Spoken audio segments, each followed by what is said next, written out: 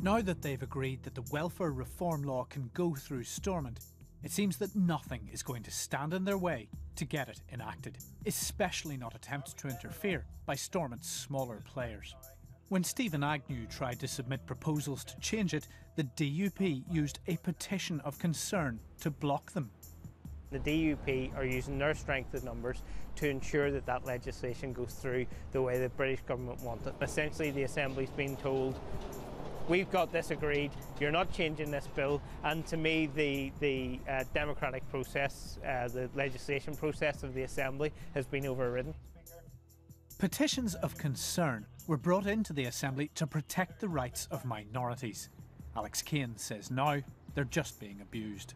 It's a device simply to stop proper debate. It's a device to say to people, we don't care what your argument is, we don't care how clever and well constructed or how properly you may be deconstructing our economic position. We don't give a stuff because we have got the power to do away with it. I think that we were right to do what we did to ensure that we protected the integrity of the agreement that had been reached.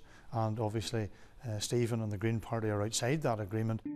Although they appear to have agreed on the issue of welfare, Sinn Fein and the DUP have very different reasons for working together, chief of which are Westminster and Dublin, where both parties are gearing up for elections of huge importance.